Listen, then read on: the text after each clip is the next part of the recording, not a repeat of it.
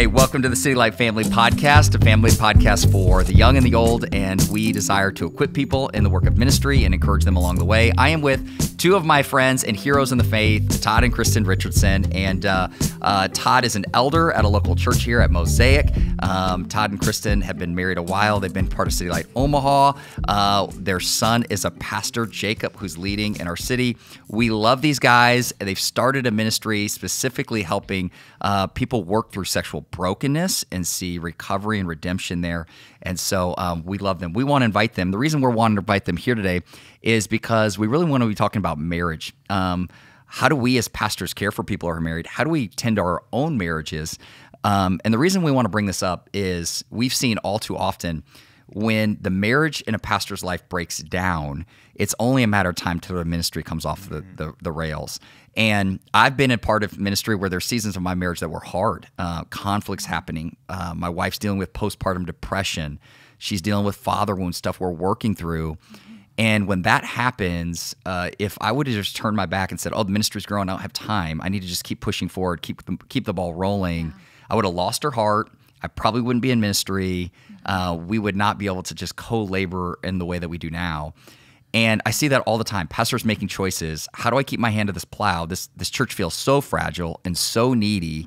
And yet at the same time, my wife has needs and our marriage has needs. And if I don't keep my hand on that plow, the ball drops, hearts break, bitterness happens, there's a lack of intimacy, things break down. Instead of loving and respecting each other, there's bitterness, unforgiveness, and all this resentment. And so we don't want that. As I talk across the Citylight family to pastors, they're all in different seasons. You've got some, like your son, just got married, just had their first baby. You've got others that are grandparents. But across the board, they're dealing with, hey, how do we deal with this? Some of our spouses have mental illness. Some of them come from sexual backgrounds that have a lot of brokenness and abuse, and they got woundedness, and they're trying to figure it out. So all that to say, this is a big issue, I think, across the board. It's one that really matters. But at the same time, I have so much hope because what God has done in my life, in my marriage, has been a tremendous grace. God has answered our prayers. God's healed some of our brokenness. God's kept us holy and unto himself. And so you say, Jesus, thank you. I think, you know, how God has shaped so many of our pastors through the humility it requires to have a gospel-centered marriage. It's been a beautiful thing. So I'm excited to have you guys here. Thank you, Todd and Kristin. I want to ask you guys a question to kick us off. Like, why do you care about marriages? Obviously, you started a podcast, you speak at conferences, you meet with couples. How did you get to the point where you're like, I think God's given us a voice for this? How did you get there? Yeah. I think it's really interesting just to listen to what you just described with respect to your marriage. Yes. And I think there were a lot of parallels to our relationship as well, where, you know, we went through those times where there was difficulty. We had a pretty long season where we could not have the hard conversations with each other, you know, without having it blow up. We used to say, we're just never going to get on the same page, particularly around sexuality, but just we're never going to get on the same page. And so we experienced that in our relationship. And then we had, I think Kristin's going to we'll share in a minute, just a revelation that she had that kind of started us on the path, I would say, to both healing in our own relationship, but also God just started to open doors for us that we just kind of stepped through. And so it wasn't, if you would have told us that we'd be having a podcast talking about these issues or speaking at conferences, like you said, those, we would have said, nah, there's no chance that that's the case. But God really did just open those doors for us, and we stepped in, and it just kept, and then just opportunities kept presenting themselves as we continued to seek healing, seek intimacy in our relationship, seek, you know, putting Christ at the center of these difficult issues. As we did all of that and experienced the healing, it's just, we just felt like the doors open, and we just had that sense that that was really it. That's awesome. Yeah. So in 2014, I know this because I called Todd and I was like, oh, I think I just had a revelation from the Lord. He's like, journal that, write that down. It was good. So I was just having my prayer time, and it was in that moment, I was just thanking the Lord for our intimacy and for our relationship. And the Lord stopped me in that place and spoke something to me where he said, your husband's pursuit of you is a picture of my pursuit of you. Come on. Yeah.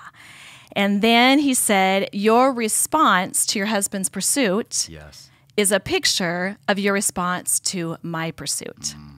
Yeah. And there was more along those lines, but that was the big picture. And it was in that moment that I knew the Lord was speaking something really deep to my heart that was a brand new concept. I had never heard that said, or I'd never thought of it. It was just a brand new thing. And it was after that the Lord reminded me of this verse that I had read before, but had never, it never sunk in. Yeah. And so it's Ephesians 5:31 and 32, which is, for this reason, a man will leave his father and mother and be joined to his wife, and the two will become one flesh. And then it goes on to say, this mystery is profound, but I am talking about Christ and the church. Yeah. And so here we are hearing Paul say, this picture of marriage, this picture of one flesh is meant to, it's a mystery, but it is meant to be a picture of our relationship with Christ and Christ's relationship with the church. And so that was like, wow, okay, okay. I know you have so much to speak into this. And so that is what really started us on a journey of, because it really was around sexuality at that time too. And it's all intertwined. Our oneness is spiritual, it's emotional, and it is physical. And so he really just started opening up doors, just showing us so much more at that time. And that's really when I felt like we just started to seek the Lord in it, and we started to experience openness where we started to share with one another and experience just deep healing with one another, confessing sin, coming out of hiding with things. How would you? What would you say from absolutely. There? Yeah, that's what it was. And and as we did that, and realized just how our marriage is a picture of that relationship between Christ and the church. And so as you begin to process that more and more, and kind of begin to wrap your mind around that more and more, I think we realize that we probably hadn't, a lot of the reasons we couldn't get on the same page with things is we were not viewing our marriage from a gospel focused lens. And so as we began to realize, okay, I know we need to be able to be intimate with each other in our lives, and we need to be able to confess sin. We need to be able to share those places that we have held inside for a long time and never been willing to talk about. And that when we have the mindset that, when you begin to realize you have the mindset that, okay, if I can do that and she's going to respond to me with the kind of grace that Christ responds to us when we are coming to him with those deep things, then that allows those walls to break down and for vulnerability to exist in the relationship. But it takes that step of it takes a lot of trust in being able to share those things. But then it also, and trust that you believe that the response is going to be one of tell me more, as opposed to a response of I can't believe you're doing that, or defensiveness. Because our relationship with Christ is a covenant relationship. And he is not going to leave or forsake us. And so this one flesh that is husband and wife, it is a covenant relationship. And so that should be the safest place that we have to be able to share life with one another. And if it's not, then we need to start asking the questions why.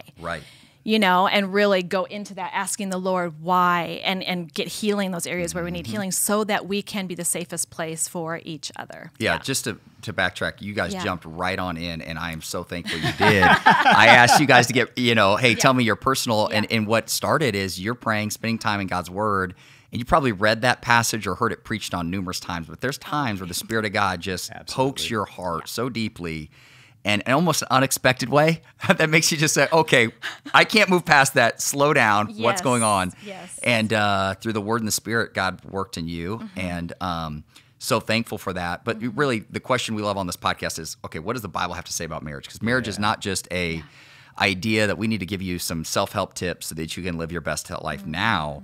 It's exactly what you're saying. This is rooted in Scripture, and there's this gospel dance happening all across the New Testament of Jesus coming and pursuing his bride, which is the New Testament church. And it is a messy, unfaithful, rebellious bride. And he loves her and he pursues her. He lays his life down for her and he dies for her.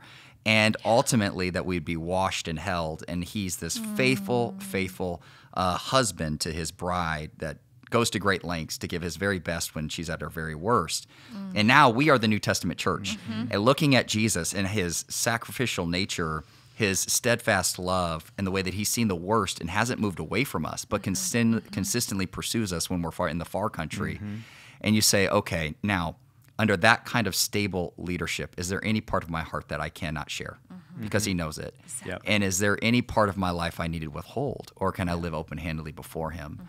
And that gospel dance needs to happen in our homes as husbands take on the role of Christ, saying, I will pursue, I will provide, I will lay down my life, I will protect, and I will cherish. And when we say intimacy, it's that word is almost triggering to some people. They just immediately think sexual. That's part of it, but it is the emotional and the physical. Absolutely. And if we don't think about this gospel dance, that husbands, you've been called to be Christ to your wife. And wives, you're called to be the church that is surrendered, loving, respectful, trusting, submitting, and also being intimately open. Like you said, there's walls. Before we know it, if we're not shaped by the gospel, we've been shaped by culture, traditions, parents' patterns of ministry or marriage, and we're taking on these cultural narratives. And before we know it, we're playing a role out in our marriage that wasn't really shaped by Scripture. It was really shaped by our circumstances. And so I think that pattern happens all the time. People wake up and are like, I'm just doing the thing. I don't even know what I'm doing. I'm just doing the thing. I'm just doing the marriage thing. I'm roommates. And I don't know how to have hard conversations because they don't know it's a covenant. And they don't know how to be a husband because they don't know how it looks like to be selfless. And I think everybody's raising their hand saying, you go first. I need you to be intimate. I need you to be honest. I need you to be a provider. I need you to be a champion and a supporter. And everybody's saying, you go first. And it's like, no, that doesn't work. It doesn't work. So I would love to ask you a question just about, and this is where I was opening up, is just like sometimes people don't know they're not healthy. Like they don't even know in their marriage they're not healthy. So for a pastor listening, ministry leader, what are some questions you would ask? Do you see any common themes that happen in couples where they're just doing the thing, but they're either drifting towards an unhealthy place or this is really getting to a crisis point? And so what questions do you ask to say, are we even healthy in our marriage? How do we get healthy? How do we even discern if we're healthy? Like, what would be questions that you would be asking there? Yeah, go ahead. Any themes, okay. Points? The first thing that comes to my mind is, do I feel like I know my spouse? And do I feel known by my spouse? I think that's, for us for so long, it was very surface level. Yeah. We did not know each other. And that has completely transformed our relationship. Just the vulnerability that this is where I'm at. This is what I struggle with. And just like, once we have that picture of this relationship is meant to mirror our relationship with Christ, we can always look at that and say, with Christ, can I go to him with anything? Yes, you can. Yes, you can. Yes. He is saying, yes, please. That is what creates intimacy with him. And it's the same with our relationship with our spouse. So I think that's a really big question. The other thing that comes to my mind right away is, do I feel safe to be able to share anything with my spouse? Wow. And if I don't feel safe to do that, there needs to be a conversation. There needs to be, and if that, there needs to be help in that area, the Lord needs to intervene in whatever way, because you have to feel like you can go to your spouse. That should be the safest relationship we have. It really should. Come on. And if it's not, then there's healing. Yeah. There's something that, there just is healing that needs to be had, and probably more than likely in both people, because we all come with brokenness. Right. So, Right. Yeah. Yeah, and I think when you ask those questions, if you feel like the answer is no, or I'm not sure, I think instead of kind of surrendering to shame in that, I think the being curious, like asking those questions. Why do I feel the way that I feel? And asking the Lord those questions. Lord, why do I feel the way that I feel? Why is it that I don't feel like I can share whatever with my spouse?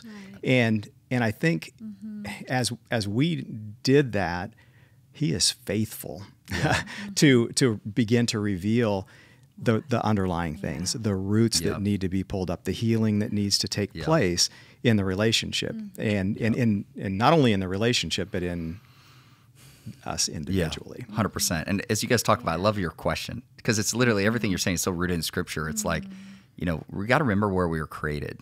We were created before the face of God. We saw His face delight in us, right? We had no part of us that was covered. We were fully known by Him, and we knew Him.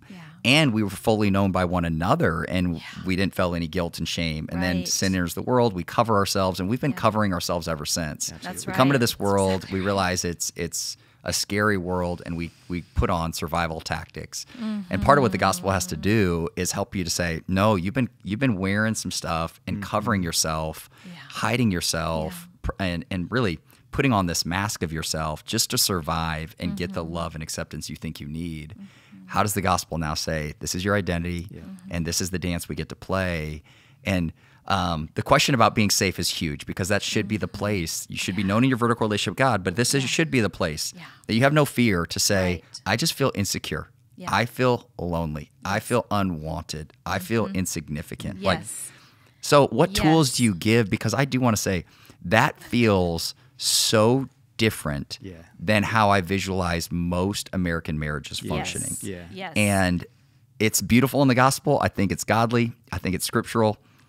I don't know if people have done it. I think everybody in the church would say yes and amen, and they'd go home and then sit on their couch and be like, I literally don't know how to do this. So we actually do have a tool that we would recommend that like everybody do. And it is Kristen she brought the book with her. Love it. It's called Connection Codes. Come on. And really what this book has done in our relationship is it gives tools to help you learn how to share emotions with each other, to process their emotions. They have something in that they call an emotion wheel that has anger, fear, joy, sadness, shame, kind of guilt, the core emotions. Yes. And really just there's a little exercise in there that you can do with each other fairly quickly, where you can process through. They recommend you do it a couple times a day, just a very quick little time of processing, where you say, if there's something that's come up in your relationship or something that's come up otherwise, where you just say, I felt anger in that in this way. I felt shame. I felt guilt. I felt sadness. I felt loneliness, joy, fear. And it is a way to begin to learn how to share with each other. And I just think it's a tool. We just don't do that, like you said, and it's so hard. And the part of it that is the person who's the receiver of it, you're not allowed to get defensive. You're not allowed to say, you shouldn't feel that way, or, oh, come on, that's not true. All you can do is just say, ooh, or I get that. And you just, and that's it. And then even when you're done sharing, it's not then you go, okay, but you shouldn't feel that way. And you do. I got a verse for you, girl. Come on now. Exactly. And here we go. There's something in that knowing that you can share safely and vulnerably, and the only response you're going to get is, ooh. it's so helpful. It's so powerful, and you can release that emotion. It doesn't. You don't just bring it back in. If someone says, "Well, I didn't do that," or you shouldn't feel that way, whatever, then you just okay. So you just hold it in, and so you become unhealthy. I mean, it's a very unhealthy thing to not process our emotion. And so if you're able to process it, let it go. It is. I mean, we have experienced every time just the freedom of wow. Suddenly Now that doesn't hold so much power. Yeah. And the person listening who is saying, and can't be defensive, but is just receiving and listening and understanding, God does something in your heart and my heart when I do that, where all of a sudden I have a compassion and an understanding where it's like, wow, I actually do get that. I understand that you could feel that way from what I said or what I did, or and it's the simplest tool ever. And there's more in that book. That book is, I feel like every person, we will give that book to every single married couple from here on out, because it is life-changing. Right. Truly, the tools in that book are life-changing in connection. Yes. So anyway. Love that. Connection codes. So get the book Connection Codes. Yes. One of the things they're describing is talking, in other books have said it, the 8 heart languages, really the feelings.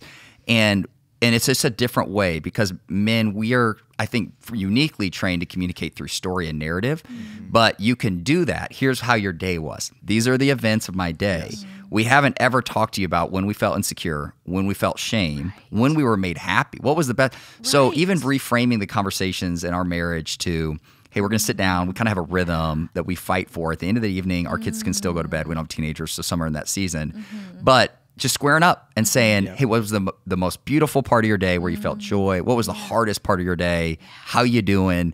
And like you said, I will just confess to you, I have lost the heart of my wife times because I'm interpreting her day and I'm taking responsibility for how she's feeling. Exactly. And now I want to shut it down because it's like, well, I must not be enough. I didn't do enough. And now I got to convince her of everything. And that's not what she's saying. She's just trying to say, I'm not in a good place because of this child. That doesn't mean, I didn't do anything wrong. I don't know. And even if it was me, even if she was upset that I ghosted her on a text, I don't have to get defensive. And that's where we come back to the gospel. My righteousness is in Christ. My job is to receive this feedback and love her. She's not telling this to wound me. It is just so.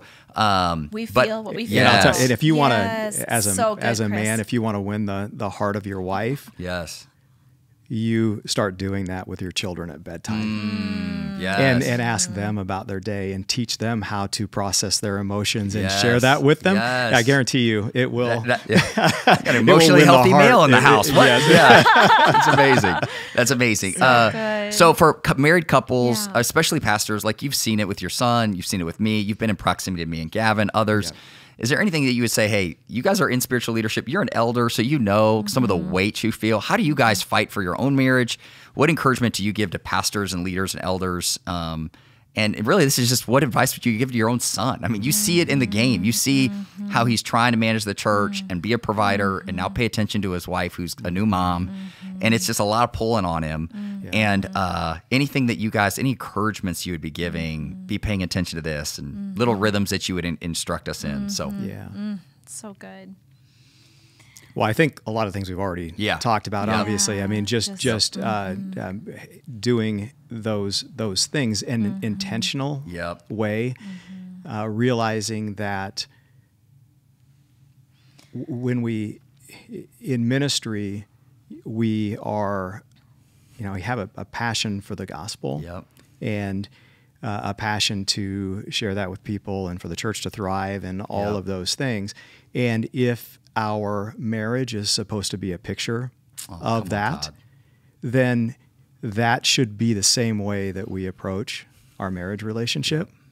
And we truly look at our marriage as a picture of the gospel and recognize that if that is true, which the Bible very clearly paints that story as you described it, then that relationship is the most important human relationship that we can have. That's right. And so to have that be our primary investment is so critical. And so that, I mean, just approaching with that type of mindset is powerful. Yep. Yes, I agree. And just truly the check-ins of how are you? Come on. How is your heart? Truly on a regular basis. I mean, daily is ideal, but just often. And just caring for, first of all, caring for yourself as a pastor, you need time. Yeah. You need time to be intimate with the Lord and just be with him. Let him just love on you. And then once you then you have so much more just to be able to love on your wife. And I think especially for moms, I think about Abigail and I think about Kristen, and they're these moms that are just, they have so much demand on them. So then for you to be able to say, what do you need that's really going to help you? And I'm sure you've done that. And giving them space. I've heard about dads, like examples of, okay, I'm going to take care of the dishes. I'm going to take care of the kids. You go take a bath. You go care for yourself. You just do what you need to do to care for yourself. Yes. Get away, go to a hotel. I've heard of people going to a hotel for a couple hours in the afternoon, a half-day hotel stay, just to read, to just be, just have time. And I think if a wife sees their husband caring enough to say, what do you need? And go do that. And I'm going to give you the space to do that. That just speaks volumes. So just being seen and understood, walking in the door and recognizing your wife first before your kids, and just loving on her. And just, it really is just a seeing her and valuing her as a person and what she needs and hearing her heart. I just think those are, if that's happening, and you're truly connecting at a heart level, knowing you are sharing things with each other that only the two of you know. Come on. It's the deepest relationship you have other than your relationship with Christ. Those things just knit hearts together in such a deep way that it's everything you need. Yeah, I had a story when I was meeting with a group of guys, and we were walking through Ephesians 5 and how to love your wife, as Christ loved the church, and one of the things that I talked about with the men was what Kristen said about when you walk in the house, just that the mindset that like you are going to give to your wife when you walk in the house to acknowledge her first. Yes. And one of the guys was saying, he had two little kids, and he would walk in the house and it would just be right away. His focus would be on the kids. And after we talked about that, he came in that next day and went straight to his wife, greeted her. How are you doing? How was your day? Their little girl, who he was usually just immediately going to, she kind of looked at them, and then she came up. She put her arms around both of them, and kind of hugged them. And he said his wife was like, "You came to me first." Come on. She recognized it, and it was like so powerful in her heart that he did that. And I just think that is such a cool picture. Yeah, absolutely. I love that, little things. But Ephesians 5 is the model. So I just think come back to that, because all the advice I'd give, it's right there. Wash your wife with the word, love her as yourself. That's the advice of like giving her a nap. Like that doesn't sound spiritual, but I know Austin Edwards, they had 3 little kids in 3 years. And he would literally say, Kristen, you go to a hotel room, you get a night by yourself and journal and get some introvert space. I'll take the kids and be the fun dad on Friday night. And he's just saying, what do you need? It's not about me. How do I serve you like Christ has served the church? And it is that mindset. Todd, I can't tell you how many times I've had to literally pray, Spirit of God, I have never needed you more than this moment right now. It is 5:36. I'm pulling into my driveway. I got 4 needy kids and a wife who's underwater. In the next 5 hours, I'm either going to blow up my family or I'm going to be a picture of a self-controlled, joyful man. One of the two things is going to happen. Does it make any sense? And but God is so faithful there. So I just want to trust each other for that. As if you're listening, I don't know, but as I meet with so many pastors and spouses, and I'm ranting now, but I want to just say this word because it's so powerful. I don't think anybody gets to the finish line in their marriage without having their own relationship with Christ and constantly practicing the gospel in their marriage. And I specifically right now, I think there's a seed of bitterness that has happened in so many spouses that needs to be uprooted and attacked with the gospel, and there needs to be forgiveness granted, and people need to come out of hiding and take it from the darkness to the light. And so I just want you to know, I've had to practice in our marriage. How do I forgive my wife for words that have been spoken? She's had to forgive me for insecurities that I've acted on. I gotta grow this thing, or she's not gonna love me if I don't perform. All these old wounds that we operate out of, and you're not gonna get a perfect pastor, but guess what? The gospel's for you. Yeah. And so thank you so much, Richardsons, for this time with you today. I hope you guys that are listening are encouraged. How can people follow you? If they want more of your podcast or more of your time, how can they get a hold of you guys? Yeah. Well, from the podcast standpoint, our podcast is called Fearless in Love. Yep. And so it's just Fearless in Love podcast. It's on all Everything. the places Yeah, you all the find this things. podcast. So Awesome. so you can find us there. Okay. There is a Fearless in Love podcast at gmail.com is an email address that we have there. If you want to reach out to us on specific questions, we'd love that. And so if you want to hang out with Todd and Kristin in person, they're at Mosaic Church here in Omaha, Nebraska. So just go visit them and say hi. They're There amazing you people. go. Thank you so much for your time. Thank Appreciate you guys. so much, Yep. Chris. Yep. Thanks, Chris. Thank you. Bye.